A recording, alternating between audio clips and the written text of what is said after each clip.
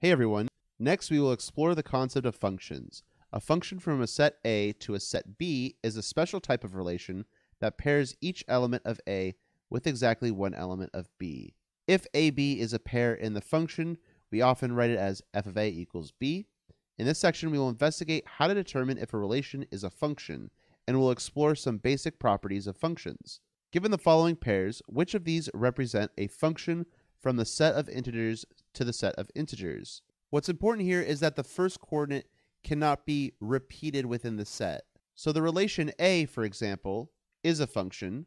The relation B is not a function precisely because the input 1 corresponds with the output 2 and the output 3, which is not allowed with functions.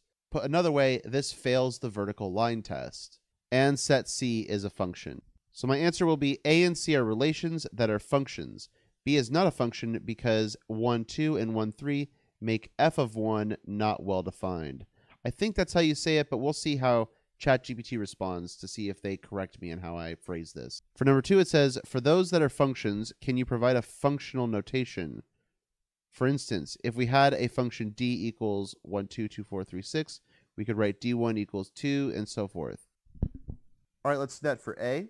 The first ordered pair is 1, 2, which says f of 1 equals 2, f of 2 equals 3, and f of 3 equals 4. For the function C, f of 2 equals 1, f of 3 equals 2, f of 4 equals 3, and f of 5 equals 2. Let's see how ChatGPT responds. Great job! You've identified correctly which relations are functions and have provided the correct functional notation for those that are. Nice. Feedback. Your answers are spot on. Nice.